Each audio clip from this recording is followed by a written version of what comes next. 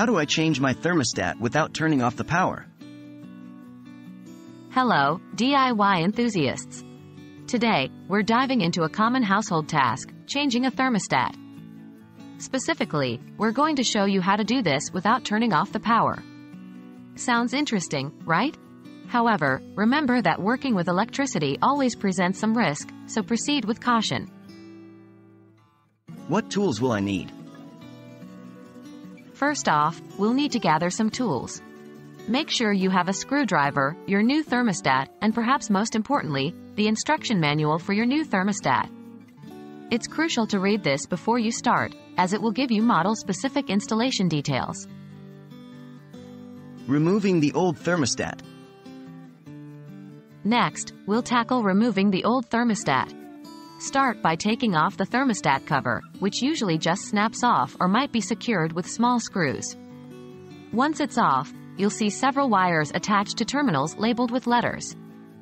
Important: take a moment to snap a picture of the wires and where they're connected. This will be incredibly helpful when installing your new thermostat. Once you have your reference photo, carefully remove the wires from their terminals. It's a good idea to tape the ends of the wires to the wall to prevent them from falling back into the hole. Installing the new thermostat. Now, onto installing the new thermostat. Position the base of your new thermostat on the wall where the old one was. Use your reference photo to connect the wires to the corresponding terminals on the new thermostat. Note: if your new thermostat requires AC wire, common wire, and you don't have one, you might need to get a professional to install AC wire adapter. After you've connected the wires, secure the thermostat base to the wall, and then attach the thermostat unit to the base.